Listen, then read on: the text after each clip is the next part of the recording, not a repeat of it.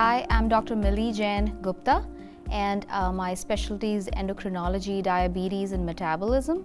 So I liked all of medicine, but endocrine issues are tough when something is out of the order. It affects various aspects of a person's life.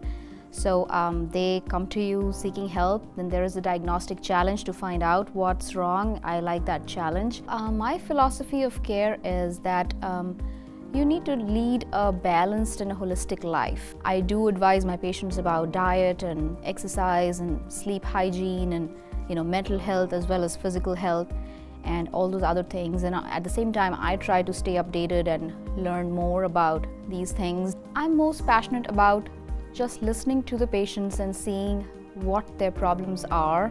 You want the patient to be on the same page as you when you suggest certain changes, and you want to just sort of empower them to take control of their own life and diseases and treatment. You're going to guide them, but and then there should be trust between you and the patient. I live with my husband and my 4-year-old toddler. My daughter's name is Myra. So my husband is a physician as well. He's a neonatologist. I like a few things very much besides medicine. I love gardening, and basically I like to grow herbs, vegetables, flowers, those kind of things. I also like cooking. Me and my husband both like traveling. So the one piece of advice in this day and age would be, if you look up things on the internet, look up legitimate sources.